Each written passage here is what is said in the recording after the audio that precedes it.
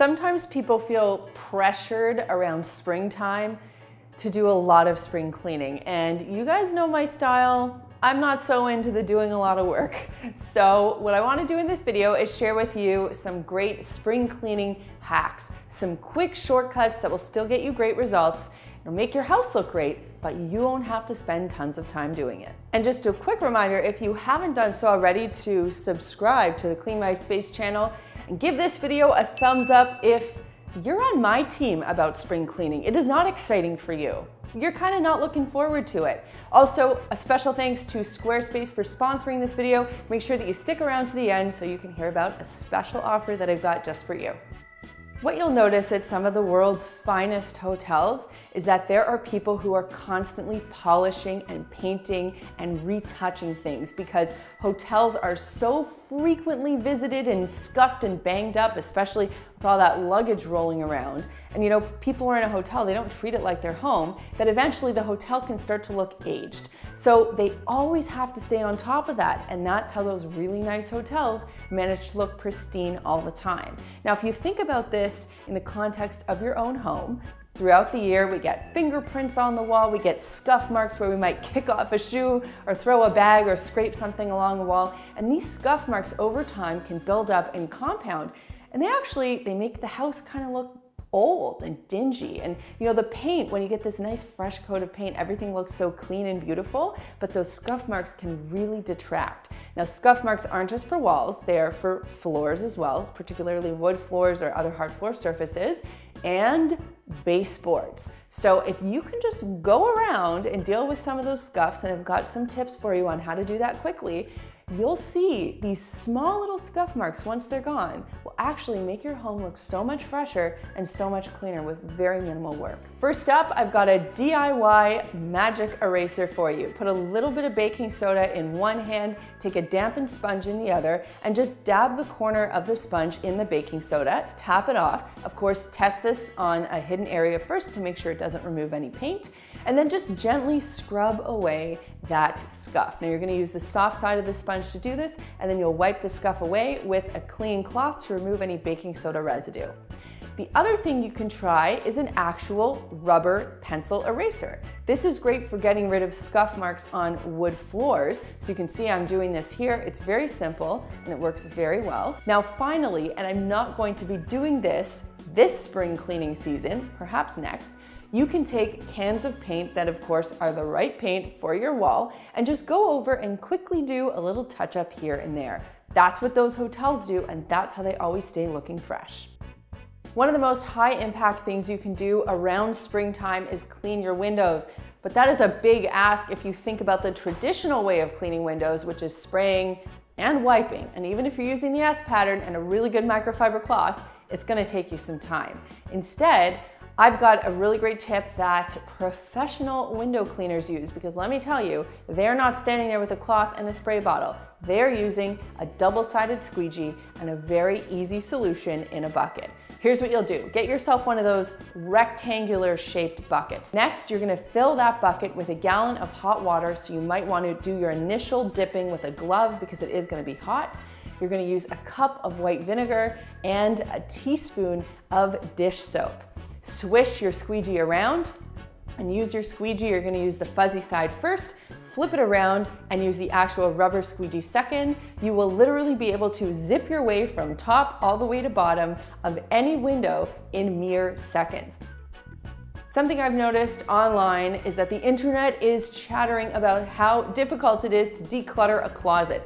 I get it. It's emotional, it's time consuming. You don't want to get rid of stuff because you think you might need it at a certain point in time, but at some point we do have to just bite the bullet and declutter. So what I want to do is tell you some of the tips, tricks, and hacks that I've used that have worked really, really well for me, and then you can give it a shot at home.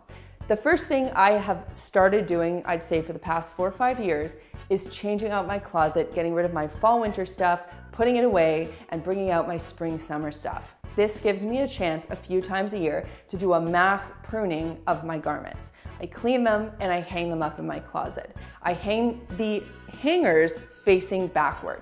That way, all of my garments are starting at, let's call it ground zero. When I wear a garment and then I rehang it, I'll flip the hanger facing the opposite direction. That way I know that I've worn that garment. The next thing I have are 2 bags in my closet. One I have for those items that are just on the hanger that I'm never wearing. I pick those items off and I put them in a bag. The next bag I have is just for straight up donations. The donation bag, that one's easy. Anytime I see a friend or a family member that I want to give clothing to, I'll just bring that bag with me. I'll see what they want or I'll offer it to someone else.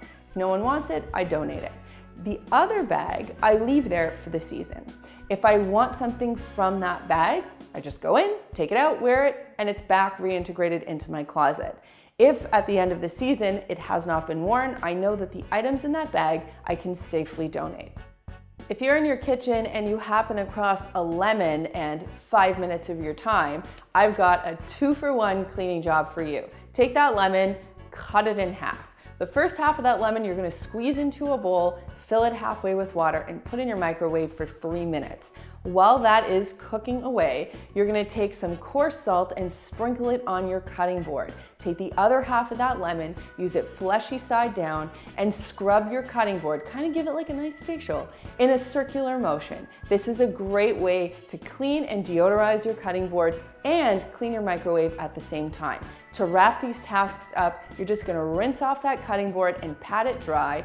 And once the microwave beeps, just take that bowl out and give your microwave a good wipe down. Now you've given your microwave and your cutting board a spring cleaning, all thanks to a lemon and 5 minutes of your time.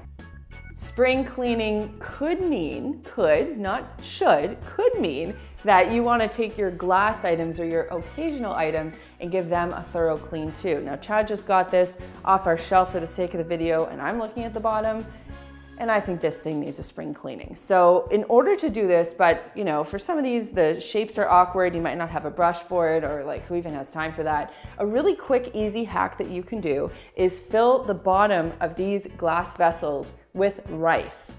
And you're gonna add a little bit of water to it and a little squirt of dish soap. And what you'll find is that the rice and the water help to scrub off any sediment. Now, if you have any hard water stain at the bottom, you can use vinegar to get rid of that as well. When we think about cleaning, we often think about what's in our line of sight. So typically we don't look down too often and we don't look up too often. We're gonna focus on the up. During spring cleaning, high dusting is something that we should be doing, but it's something that we don't really wanna do because it kind of means step ladders and lots of work, but I actually have an easy hack for you. Take a mop pole and take a microfiber cloth. Put the microfiber cloth over the back side of the mop pole and secure it with an elastic band. This is kind of like a cleaning magic wand. You can use it to just walk around your house, dipping into any corners or any molding, any areas on top of a door frame, door frames themselves. Do you know how dusty those get? We never think to clean those. You can use your high dusting magic wand to clean any and all of those areas. And if you notice that your microfiber cloth is getting really cruddy, just flip it inside out or move it to another section, reaffix it, and keep going. Spring cleaning will be a little bit easier, I promise you, with these tips. And if you want to make building a website a little bit easier, check out Squarespace. You can create a beautiful website or an online store with award-winning templates and receive 24/7 customer support. Squarespace gives people a powerful and beautiful online platform to create a beautiful website. Simply go to squarespace.com/cleanmyspace to get a free trial and 10% off your first purchase. And that brings me to this comment question, which is, what is your spring cleaning nemesis? What is that one spring cleaning task that you know has to happen that you really just don't want to do? I'll tell you what mine is. We have one room in the basement where we started to keep baby stuff, like Riley's stuff that doesn't fit her or stuff that we're waiting to use when she gets a little bit older. That room is a disaster and I avoid it. I pretend it doesn't even exist unless I have to put something in there and then I just shut the door and I don't look at it. That room needs to be dealt with. I know I need to do it this spring, but that is the one I just don't want to get to. So let me know your spring cleaning nemesis in the comments down below. If you want to see what we're up to during the rest of the week, aside from finding ways to spring clean the house, you can follow us on Instagram. I'm at Melissa Maker. Chad is at the Chad Reynolds. The two of us are at Clean My Space. Here are a couple of other videos I think you're going to love, and if you want to learn more about Maker's Clean microfiber cloths, click that button right over there. There is a button down there that lets me know you care, so click it if you liked this video, and click this button right here to subscribe and begin your journey to a cleaner life. Thanks so much for watching, and we'll see you next time.